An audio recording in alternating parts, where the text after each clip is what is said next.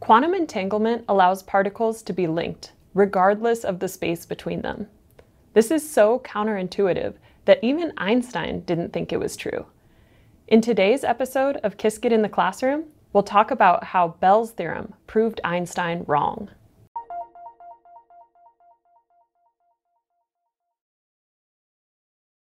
Welcome to Qiskit in the Classroom. In this series, we'll use Qiskit to explore some fundamental concepts commonly covered in quantum computing related courses. Each video will also be accompanied by an interactive module linked in the description below, so be sure to check that out. In the Quantum Coins video, we discussed how measuring a quantum superposition is an inherently probabilistic process, like flipping a coin in some ways. But how do we know this? Could it be that a quantum particle secretly hides a predetermined outcome of a measurement, but we somehow fail to capture this information in our theory? In the early days of quantum mechanics, this question was the subject of heated debate, with two main factions. In one camp was Einstein, who believed that quantum mechanics was incomplete. That is, that it was missing some variables that were necessary to fully describe a system. Einstein thought that these so-called hidden variables, if found, would resolve some of the seemingly paradoxical and probabilistic aspects of quantum mechanics. In the other camp was Max Born. Born argued that the probabilistic description given by quantum mechanics is all that is specified by nature. In other words, it isn't just that we don't know the state of a particle prior to measuring it, it's that the particle has no definite state before it's measured. For decades, many thought this disagreement was a philosophical question that might never be resolved. After all, in order to learn anything about a system, we need to measure it. How can we possibly learn anything about the nature of a state prior to its measurement? Then, in 1964, the physicist John Bell found a way. In his paper, Bell examined the statistical correlations between measurements of a pair of entangled particles. If prior to measurement, the states of the particles were determined by some unknown hidden variables, then Bell found that their correlations had an upper limit. On the other hand, when he calculated the correlations predicted by quantum mechanics, he found that they violated this limit. So he had found a way to once and for all differentiate between Einstein and Born's view. All that remained was to actually experimentally test these correlations with real particles to see whether they obeyed the hidden variable statistics or they violated that rule.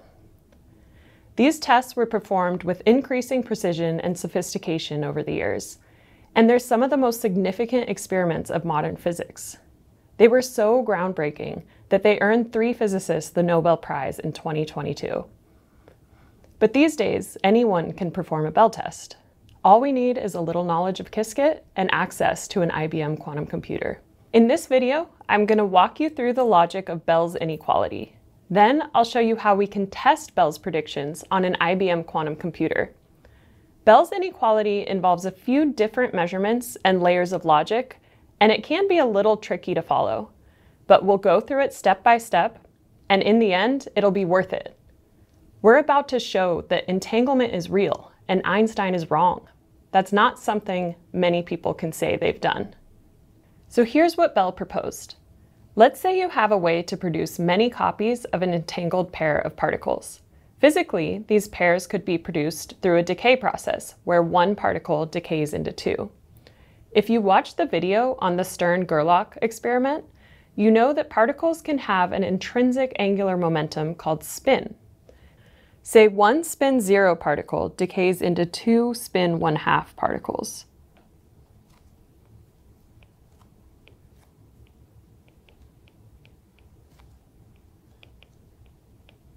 Then each of the spin 1/2 particles can be measured to have either spin plus 1/2 or minus 1/2. Also called spin up or spin down. But since they decayed from a spin 0 particle, then the two must combine to have a total spin of 0 also. So if one is measured to be up, the other must be down, and vice versa. These particles form an entangled pair that looks like this.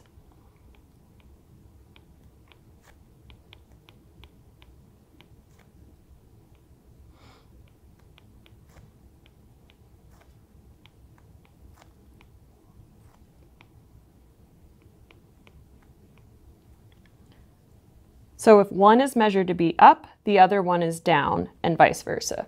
Let's say particle 1 flies off to the left, or the -x direction,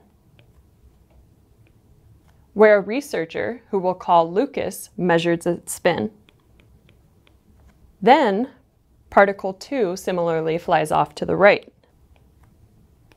where another researcher, Rihanna, can measure that spin. Lucas and Rihanna can independently rotate their measurement devices to choose to measure the spin of their respective particles along any direction perpendicular to the particle's direction of motion. If we send many copies of the entangled state to Lucas and Rihanna, they can collect measurement statistics. If they always measure along the same axis, these statistics will not be very interesting. Every time one measures spin up, the other measures spin down. And every time one measures spin forward, the other measures spin backward, and so on. But if the two researchers measure along different axes, we may find something more interesting. Let's give Lucas and Rihanna 3 axes along which to measure. We'll call these axes A, B, and C, and they're each separated by 120 degrees. The question we will ask with this experiment is, if Lucas and Rihanna are free to measure along any of the 3 axes, how often will the two obtain the same sign? Clearly, if Lucas and Rihanna happen to measure along the same axis, say axis A, they can never get the same sign since the particles must combine to have spin 0. But when they pick different axes, how will their measurements be correlated, if at all? According to Einstein, this quantum mechanical description of the particle's state is incomplete. He thought there must exist hidden variables that predetermine the outcome of all possible spin measurements, since without that, entangled particles would have to somehow communicate the outcome of their measurement to one another instantaneously. If one was measured to be up way over here, the other must instantaneously know to be down over here. These hidden variables could be any complicated set of instructions for the outcome of experiments. But the point is that the spin state of each particle separately is determined, so no communication is necessary. Experimentally, that would mean that measurements made by Lucas would have no effect on Rihanna's particle, and vice versa.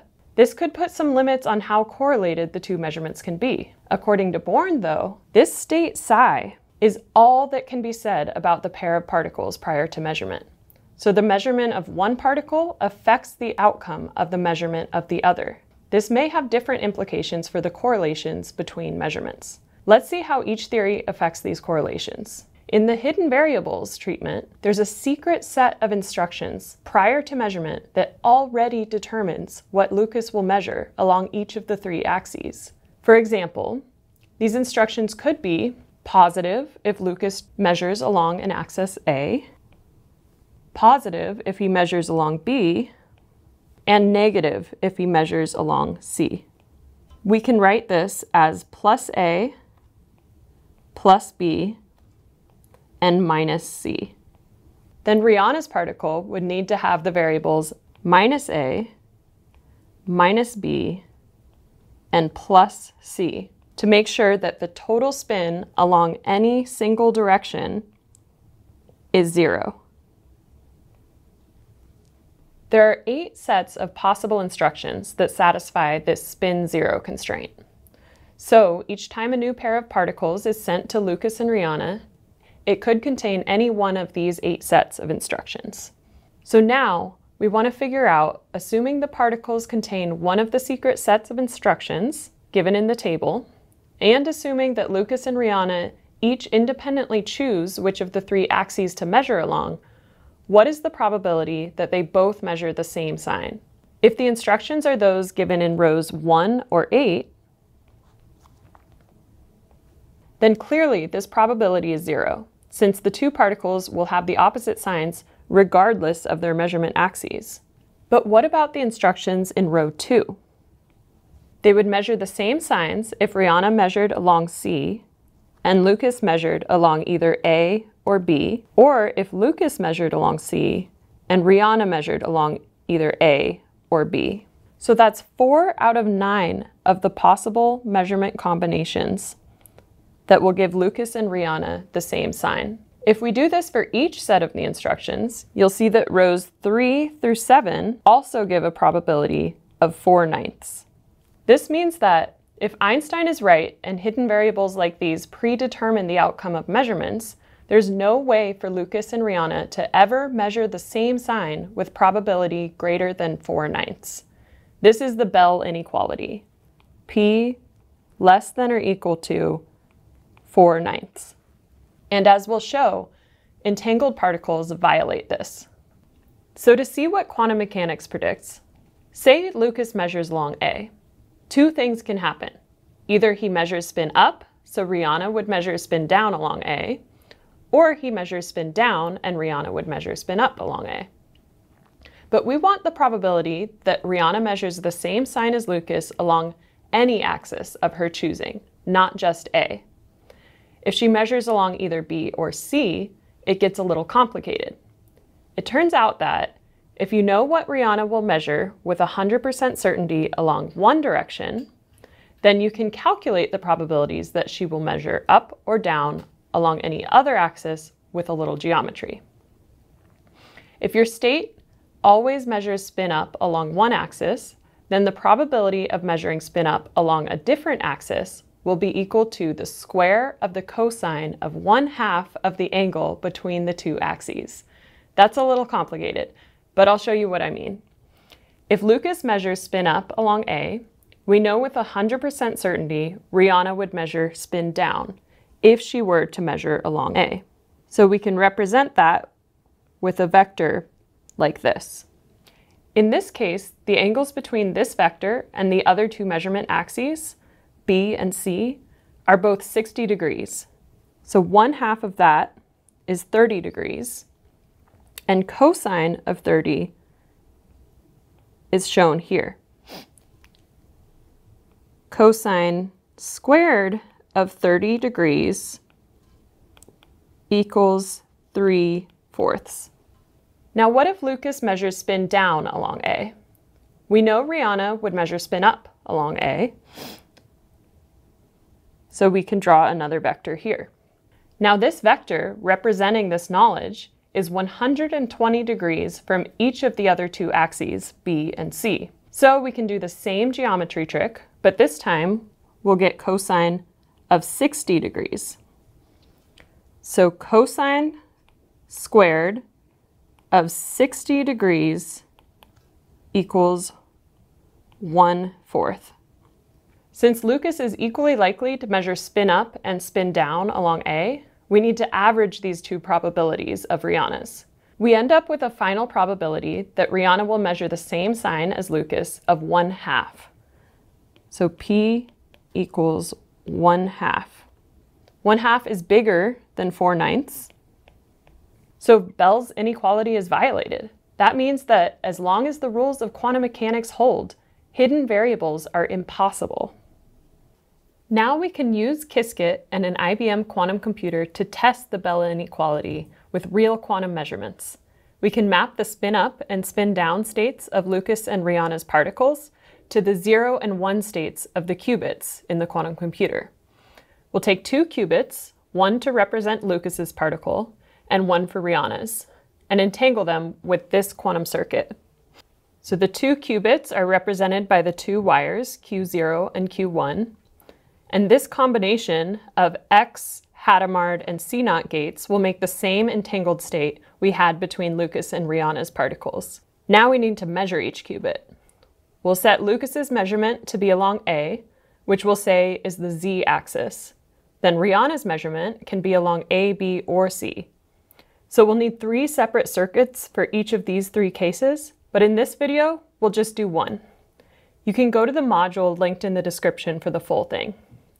If Rihanna measures along B, then our circuit looks like this, where Ry is a rotation of 120 degrees to change Rihanna's measurement axis. We can use the Qiskit primitive sampler to run this experiment many times and collect statistics from the resulting measurements. The 2 columns 0, 0 and 1, 1 represent the times when Lucas and Rihanna measured the same sign, which is what we're after.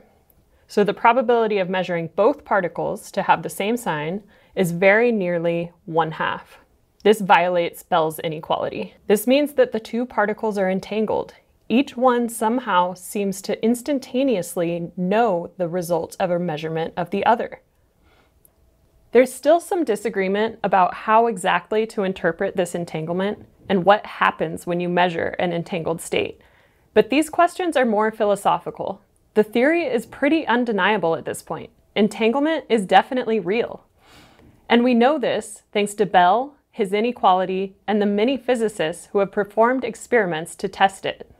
If you'd like to be counted among those physicists and perform your own Bell test with a quantum computer, be sure to head over to the Bell's Inequality module, linked in the description. Thanks for watching, and I'll see you next time.